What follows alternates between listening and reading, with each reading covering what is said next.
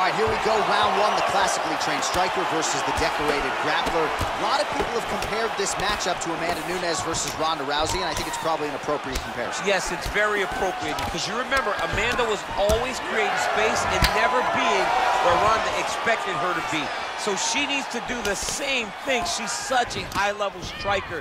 She has such a diverse array of skills in the striking that if her opponent, a jiu-jitsu fighter at her core, cannot get her hands wrapped around her, she's in for a very long night. Big kick land.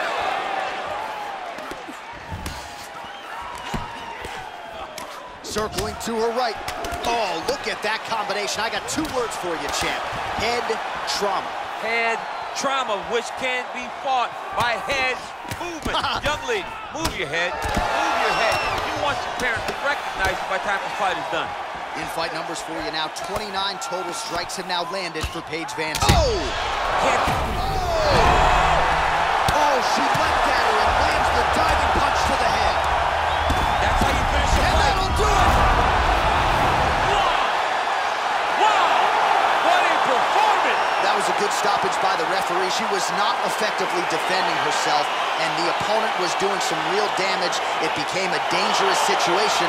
I think it's the right call by the official, and she will live to fight another day.